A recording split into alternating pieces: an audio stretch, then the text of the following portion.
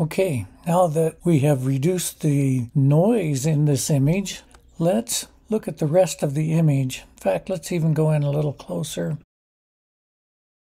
You can see that in reducing the noise, we've blurred the image somewhat. And that's where sharpening can come in handy.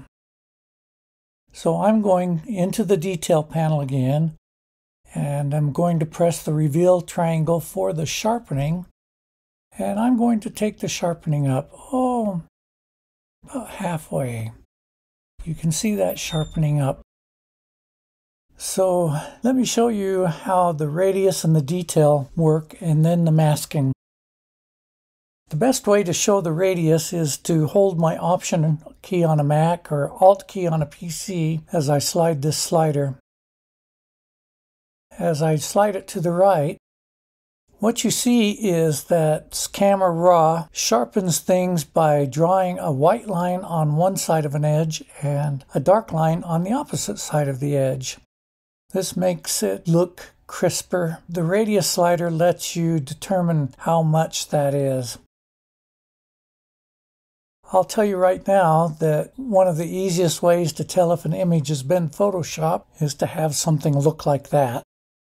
What you really want is just kind of a thin line on either side. So radius doesn't need to be too high. The detail on the left side, very little detail. On the right side, a little bit more detail. Now the masking part is the most important. When I hold my Option or Alt key on the masking, here on the left, every single pixel in the image is being sharpened. But as I start dragging that to the right,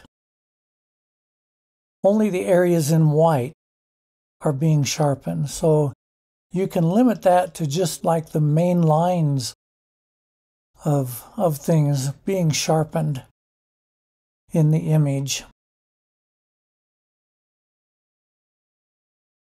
Let's jump back out to 100%. Typically, once I'm out at 100%, I reduce everything a little bit.